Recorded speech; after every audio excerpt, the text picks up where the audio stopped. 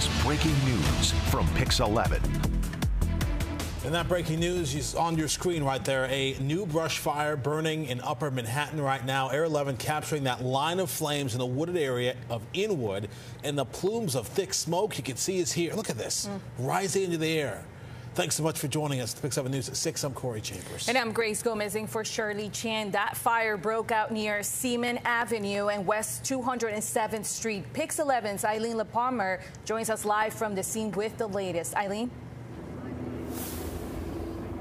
Well, Grace and Corey, we just got an update from the fire department. This is now up to 3 alarms, and you can see across the water here. This is the fire department response inside Inwood Hill Park. I'm going to step out of the way here. You can see there's still some flames up in the forest area over there. This is where the locals say there are hiking trails and caves. Now, we do have some video we shot a short time ago when the flames were much more visible.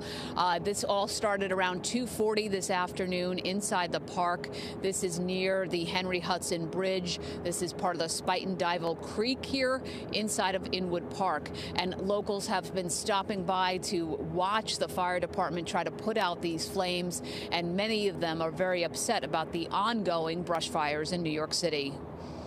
Seems that they're doing a good job of fighting it where they can, but it's yeah, I don't know, it's heartbreaking to see that this, happening here. It's happening all over the country. And I just hope they're able to get it under control tonight. And we got some new data from the FDNY. They said in the last 2 weeks, from October 29th until yesterday, there's been 229 brush fires citywide. That's in New York City. We are live here in Inwood Hill Park. Eileen LaPalmer, Pix 11 News. Corey and Grace. Alarming.